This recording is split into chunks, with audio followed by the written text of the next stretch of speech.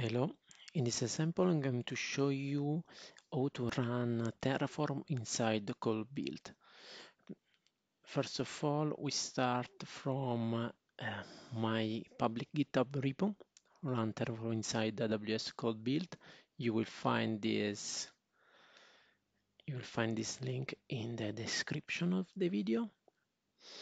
So there are several reasons why you want to do that. But you can read here, but in this video I want to focus on the action to do.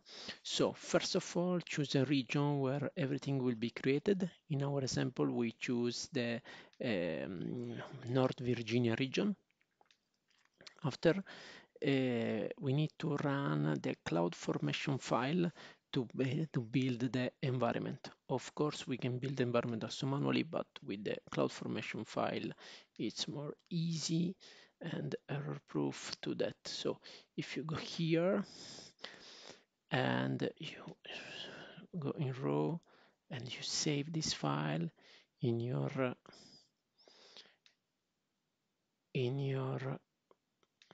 PC, okay, the file is saved. After you go in CloudFormation, create stack, upload a file from S3 to S3, Codebuild.json. Next, choose a stack name. For example, in this case, we create a security group. We call like create stack group, and a data part name that will be used in the bucket creation. My data Giuseppe, in my case, click next,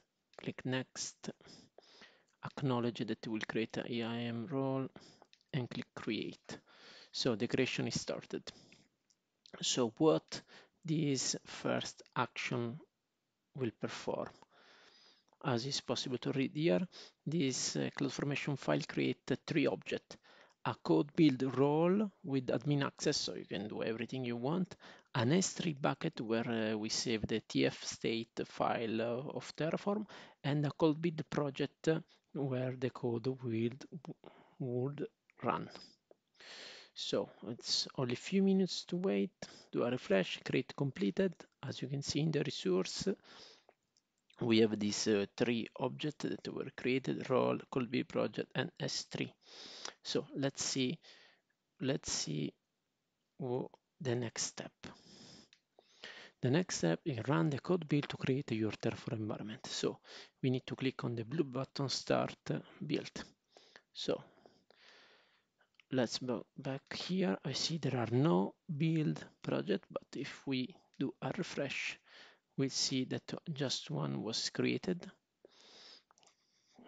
And we can click on start build, and we leave for now all the default environment variable. Start build, and the start build is and the build is started. As you can see, there are some steps, and very soon we'll see the log here. These are all the steps that are done by the Codebuild, that in our case is an Ubuntu container. So Terraform was downloaded, the Terraform binary. Something is installed. You can see in the build YAML file what is installed. And very soon the Terraform code will run.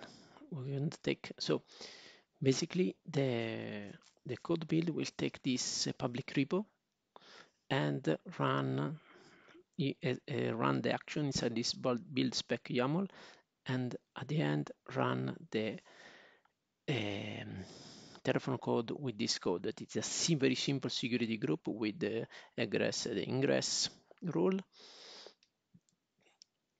Oh, sorry. So let's go back here. So very good. So every status is green. Usually this is a good sign. And you can see the output of the Terraform. If you know Terraform, you can recognize here the output of the log. You can also see this log in CloudWatch if you want. Click here. This log is saved with the CloudWatch default time. You can see all the action performed in the CloudWatch. And the next step, as I described it in my README, is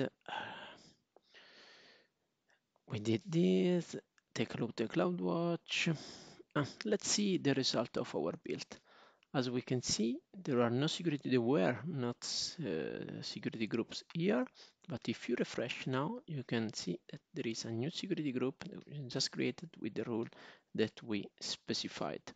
So for the creation part, everything is done. In the next video, I will show you how to destroy everything.